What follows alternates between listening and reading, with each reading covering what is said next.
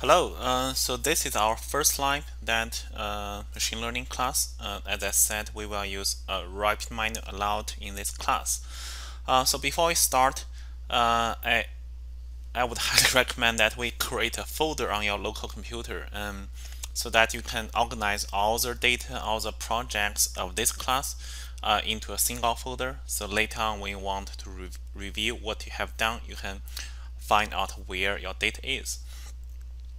So although you may work from home or you may not have access to GMU, but I still highly recommend that we use our OneDrive folder as our working folder. So here you can see I have installed OneDrive app, and I already logged in with my GMU account. And then here I will create a new folder so that everything that will be uploaded to the OneDrive so I can access that in the cloud. So I will call it i340 2024. All right.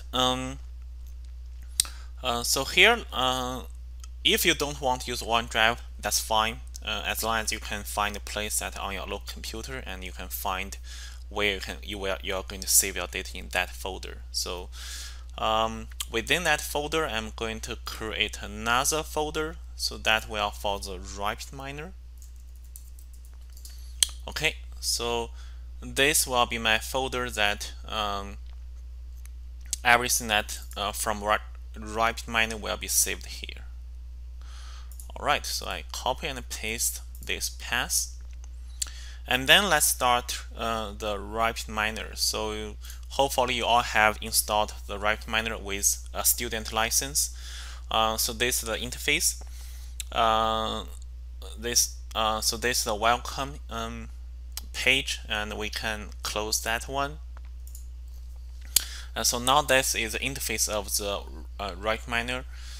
So make sure that you are using the right version. So here I'm using Studio 9.7. I believe that is the latest version that when I downloaded the RapidMiner.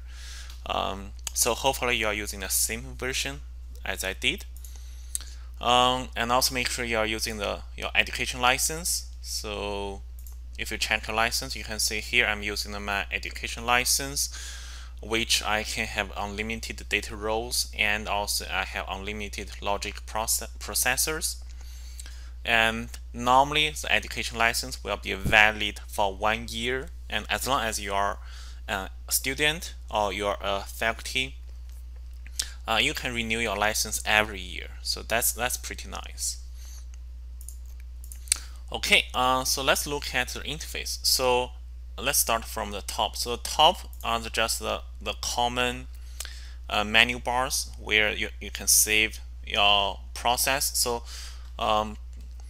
process is contain a set of the operators. So that basically is each process will represent a model that you designed for your data. You can also load, import data, etc. You can edit, cut, paste, etc. And also you can control your process, and we'll see that one later. And you can, if you happen closed some windows, and if you want resort to the default window, so you can go to view and also resort default view. And if you have some database that you can want to connect, you can here manage your connections, and also settings. So basically this is where you can manage your license, and also extensions. So RapidMiner, you can also install the other extensions. So we'll see that one later, and also help information, so tutorial, and also RapidMiner Academy, which I highly recommend. So they have a lot of free resources. I also have a concise version of the RapidMiner tutorials on YouTube. So if you're interested, and you can check that tutorial. I also have a tutorial on GitHub. Okay, so then repository. So repository is it is similar on GitHub, the repository. So you can organize. So each repository is for one project. And so for example, for our semester, we can create one repository where we can organize all our models in that repository. Within each repository, you can have multiple processes, so you can train your models and you can also save your data. And here, those are on the bottom, those are the operators. So operators are the tools that RapidMiner provided. So where you can access the data, you can clean your data, and they provide a lot of great tools, like different prediction machine learning tools, and also you can validate your data, like cross validation, split validation. And also this is where you can identify your extensions. So if you install some extension from here, and those will be showing up here. In the middle, that is where you can design your process. So again, that is where you can design your models. So right now we are in the design view, and once you have some result, and once you process, you run your models, so it will bring you to the result view. So right now it's empty. And also the prep, this is also a great tool, so that where it can help you clean your data, and also do some data cleaning part, and also feature generalization, feature engineering, etc. So that is great tools. We'll see that one in the next week. Auto model is another very powerful function on RapidMiner. So basically, when you bring your data, and also RapidMiner will select the best model. We'll conduct a set of the machine learning models, and they will report accuracy, and you can choose which model you like. So we'll see this one later this semester. Deployment is also a new function, so that means once you have a model ready, you can deploy that one to the production immediately. Okay, so let's go back to design view. And on the right side, you can see that those are the parameters. So those will depend on what you selected. So if you select your data and also you select your operators, so the parameters will be different. So that's really depending on what you selected. And at the bottom, so those are the help information, so that it will provide help for the parameters or the operators you selected. Okay, so those are some very helpful information. At the bottom, so those are the recommended operators. So this is another very great feature. So that basically means that depending on the current stage of your process, that what are the next popular operators people are doing. So right now you can see the process is empty. So you can see the highest recommended operator is retriever. So bring your data to the process. So because that is most cases, that is the number one step, that bring your data to the process. So depending on the stage of your modeling process, so you will see the different recommendations. Okay. All right, so that's the interface of the RapidMiner Studio. So let's first create our repository, and also through this entire semester, we are going to use that single repository. So let's click here. Let's create a new repository. And you can connect your repository to the cloud, but here we're going to create a new repository locally. And remember that we're going to create a repository and save data into this folder that I just created. So I save that one to the OneDrive folder. So we are going to create a repository locally. And I don't want to use the default location, but instead I just copy and paste the location that I just created, the new folder I created in my OneDrive folder, and I call it i340 2024. Okay, you can also you can browse the data that if you like, and if that's the way that you prefer, but I just simply copy the data, the folder name here. And then I create finish. And now you can see here I have a new repository that is created and which is in the local. And if you expand that repository, and right now it only contains connections, I don't have any connections, so it is empty. Okay, so now we have our repository. So next, let's create a new subfolder. So let's for our first lab, so let's create a new subfolder beneath the repository. So let's call it Lab1. Okay, so subfolder will help us to organize your data and also your process in your repository. Okay, so Lab1. And if you go back to your RapidMiner, you can see, okay, so now I have Lab1 that is created. Next, we are going to download the data. So if you review the instructions, so the instruction contains a URL that where you can find out your data. Again, I put all the data to my GitHub, RapidMiner repository on GitHub.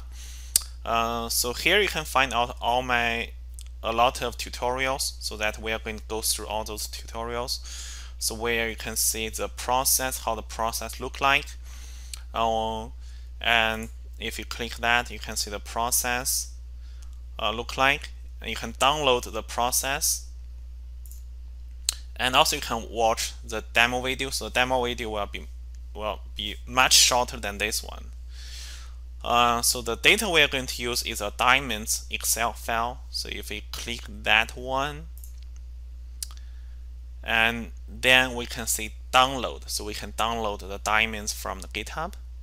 Again, the URL is in the lab instruction.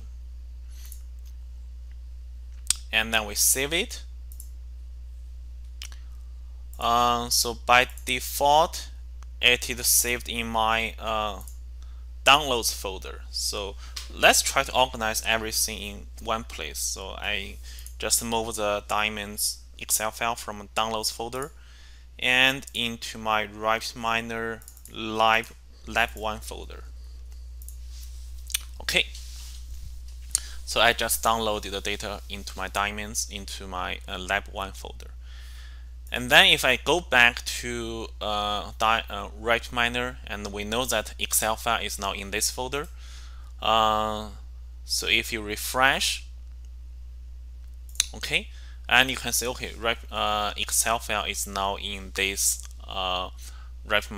is now loaded in RapidMiner. That's pretty nice. I mean, I'm quite surprised because in the past version, the Excel file cannot be recognized. And now you can drag the data directly into your design view. So let's say if we drag the data directly, okay, so now you can see the file is now dragged into the design view, and you can see there's the half dot, the tiny dot here. That means this is output of this operator. So this is an operator. And now you can see at bottom, so those recommended operator now has changed. So retriever is no longer the number one. The number one is actually the read CSV file. Okay. And now if you want to see the result, so if you run the data, nothing will happen because you can see here there's nothing that is connected to the result. Okay. So what we need to do is that we click this dot from this operator, and we drag that one to this result dot. And now if I run it, okay, so it looks like RapidMiner still cannot recognize a CSV file, Excel file directly. So they can tell you where the location is. Okay. That's nice. So it looks like they have the open file operator. Okay. So if we want to import data into RapidMiner, because right now CSV Excel file is not the default data format. So what we can do is that although we have Excel file, we need to import the data. So what we can do is that we can import the data. Okay, and you can tell where your data is. Is that in a database or is that in a local computer? So if you choose local computer, and then you can browse to this Excel, and you can import the data from Excel into RapidMiner. And by doing that, RapidMiner will be able to recognize the Excel file. But that is not the way that I want to use. What I want is I want to use a data report, an operator that is called read Excel file. So if you type read, you can see here in the data access folder and in the read, you can see RapidMiner provide a lot of operators that they can read data from different data resources like CSV, Excel, Stata, SPSS, XML, and also Access. Okay, so those are reading data from different resources, data formats. And also you can read data from database, and also you can also even write data back to an Excel file.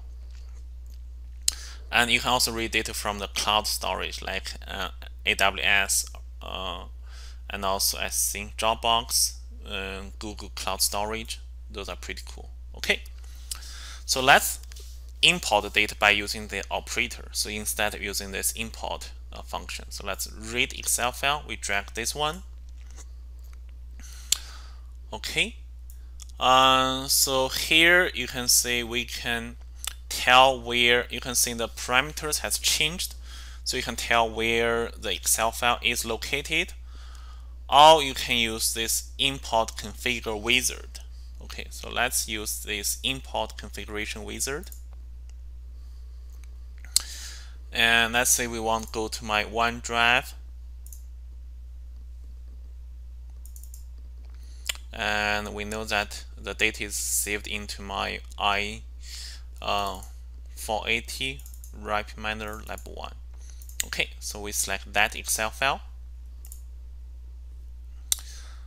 Okay, and now you can see that how many now Excel file has loaded all the columns. I only have one single sheet, so the sheet I load it, the diamond sheet has been imported. And next. Okay, so this is the reason that why I want to use the read Excel file operator, because by using this one, RapidMiner is very smart. They are able to understand, okay, so the first row contains the column name, so they extract the column name from the first row, and all the remaining rows will be the data. Okay, and we can see there are no problems. And also you can see RapidMiner can recognize the data type. So the first column is called ID, so those are numbers, and also those are integers. And the second one are the weight of those diamonds, and those are recognized as the real number or the double or float. The third one is the color of the diamonds, and they recognize as polynomial, so those are nominal data or categorical data. And the same for the clarity and also rater. Okay, so those are all categorical data. The last one is the price of all the diamonds. So because those are whole numbers, so those are integer. Okay, so that's perfect. And I say finish. Okay, and now you can see the escalation mark is gone. And we have output. And we can connect that one to our result window. And now let's write. Okay, so now we can load the data into the result window. So you can see here we have all the results. How the table look like. You can also apply the filters, see if you have any missing values, missing attribute. You can also sort the data. Okay. Or you can open the data in the auto model, or you can use open the data in the turbo prep to do the data cleaning or to do the data machine learning directly. You can also see the very brief statistics, and also you can create visualizations. Okay, so those are very pretty cool stuff, and we will talk those stuff in the next week. Okay, so let's go back to our design view. So we can see that right now the Excel file has been imported into RapidMiner, And we also know that RapidMiner cannot use Excel file directly, so you have to import data into RapidMiner, and then you can use the data. So if you want to save the data into the format that RapidMiner can use directly, and you can do that. So what you can do is that you can try to type save, okay, and you can see there's a store operator, so that it can save all the data into the format that RapidMiner can recognize. So let's bring the store here. You can the store operator requires an input. So input should be the data that has already been loaded into the RapidMiner. So let's disconnect this one, and now let's say, okay, the loaded Excel file will be fed into the store operator, and specifically you have to tell where do you want to store the data. So I want to store the data into the same repository and also into the same folder, and this one I call it the diamond, and I click OK. Okay, and now you can see the data will be saved here. Okay, and we have warning, but that's fine. So now you can see if you run the data, if you run the process. So right now we have a process. Okay, nothing happened because we don't have any. We have nothing that is connected to the result window, but instead we have these diamonds. Okay, so now we can see that this diamond now has been created and saved into our local repository. So this data, you can drag that one directly into RapidMiner, and if you connect that one to our result window, and you can see the data directly. Okay. So to do that, let's disable those two operators, because you don't want to overwrite your current existing dataset. So we can disable those two operators. Okay, and we just run this one. Now you can see you can now view the saved data. Okay, so we just loaded the data from Excel file into RapidMiner, and also we save that one by using the store operator. And now we can retrieve the data from the stored dataset into RapidMiner directly. Okay.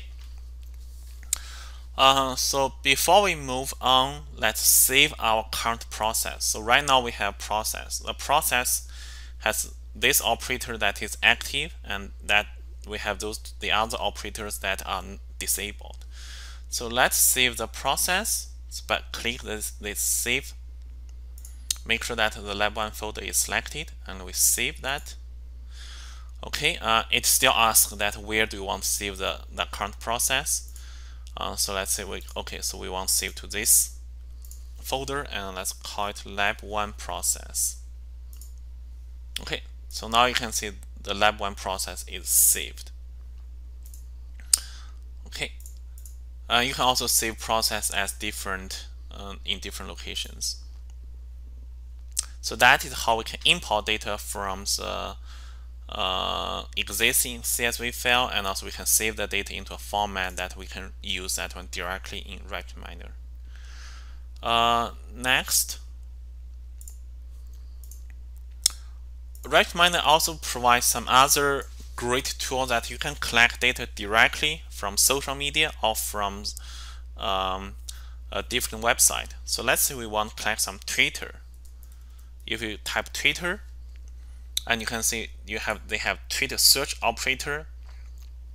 So if you remember that we have done this lab in the 340, so we use a Twitter API in Python.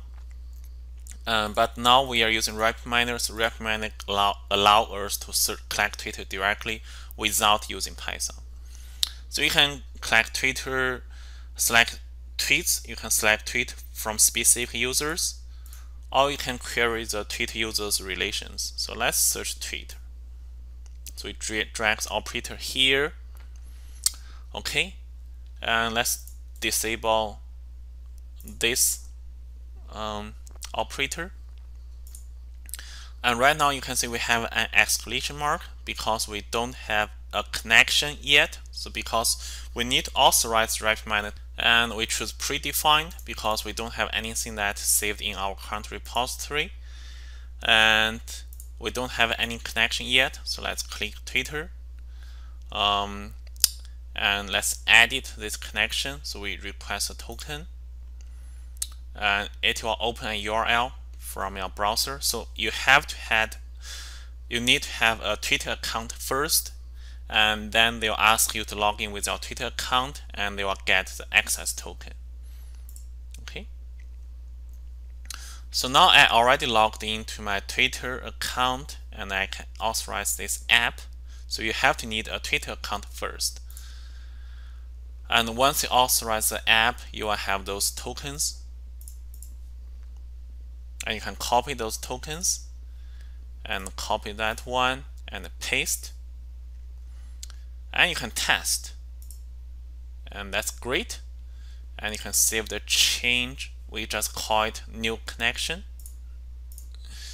So once again, you can choose a new connection. And here you can define the keywords that you want to query from tweet. Let's say we want to query about JMU, and you can choose, do you want the most recent tweet, the most popular tweet, or the most recent and also popular. So let's choose a popular tweet, and then you can see that the number of tweets that you want, so the default is 100. So let's just use the default, and since ID and maximum ID, so that basically defines that from which time period that you want to collect tweets. And also English language, do you want in specific language like English, and also do you want to collect tweets in specific areas. Okay, so that's for the tweet operator. And now let's connect that one to our result, and let's run it. Okay, it worked. It does not collect 100 tweets, but it just collect 15 tweets. That's fine considering this is a free tool. Okay, and we can also save that one to our to save the data. So let's say we save. Okay, and we want to give it a name, so we call it tweets. Okay, remember that now we are going to run it again, so that means we are going to collect a different set of new tweets, and those tweets will be saved into our local repository in a format that RapidMiner can recognize. Okay, so let's run it again. Okay, so this time we still have 15 tweets, and I'm not sure the tweets might be different. Okay, so now you can see we have the tweets that collected, and also now it's saved in our Lab1 folder.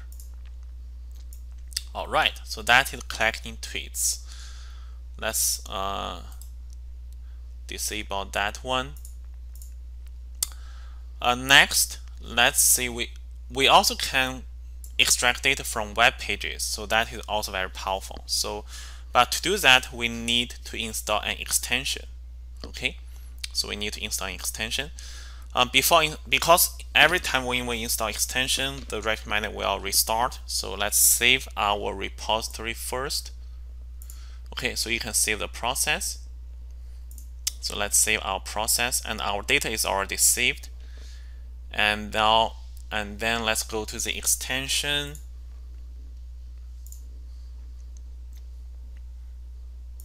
Let's go to the marketplace, sorry.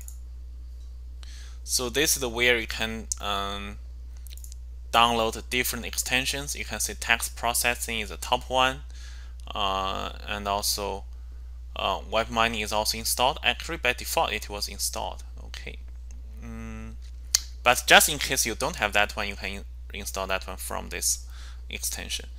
And also you can find out those top rated extensions, and pay attention that some of those extensions are not free, so you need type your username, and also you need to buy those extensions. And if you are not sure what extension you are going to use, so for example, if you cannot find those extensions from top downloads, okay, and you can search that one. So we are going to find out a web mining. So we select that one, and we want to install that one. And actually, let's say we want to install this and also this as well. Okay, we want to install text processing, operator toolbox, and also web mining, all three together. Okay, let's install those three packages. Okay, so you need to read the license, and you have to accept those license. If you already have those installed, you can just ignore this process. However, if you don't have those installed, let's install that one here.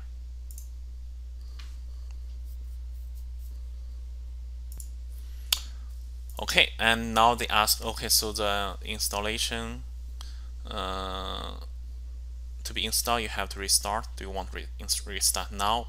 I say yes, because I already saved my process.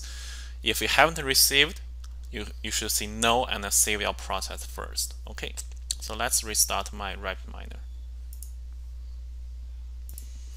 Okay, so now my RapidMiner has restarted, and you can see that the repository we just created. And now if you open Lab1 folder, you can see we have the Excel file, we have the data that we saved into RapidMiner format. And if you double click this process, and you can see your previous operators, the process is still here.